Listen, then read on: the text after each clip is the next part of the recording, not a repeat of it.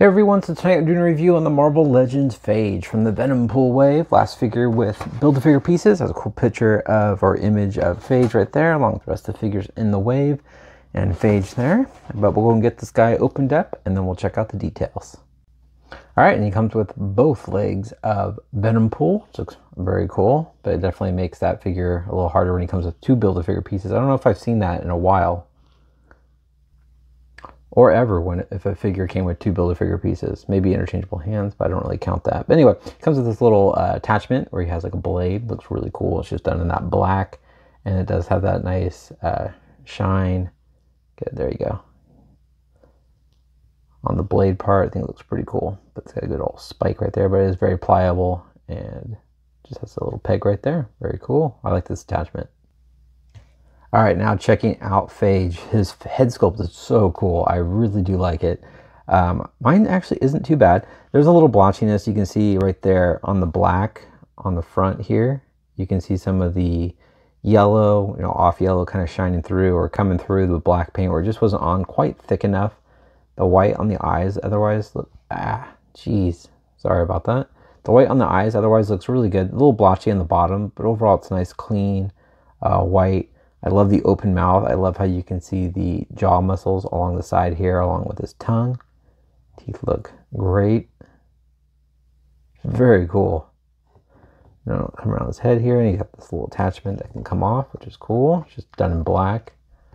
Otherwise, you can just see the black splatter on his back here. Otherwise, just got the single peg right there. The black on the shoulders looks good. I love these on his arms. Looks really cool.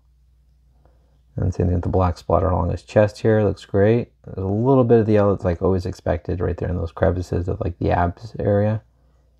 The shoulders, they look good. Get this thing to refocus. Coming down here, I like that he's got open like claw hands that continues the yellow, and he does have more of those on the side here.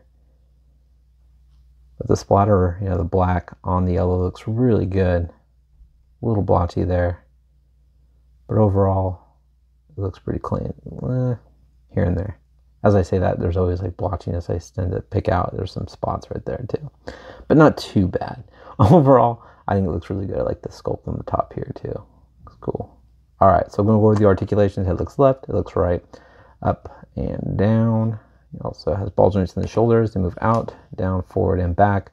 Upper bicep swivel, double jointed elbows, wrist rotation, hinge at the wrist, ab crunch. Arches back, continues black up, which is great.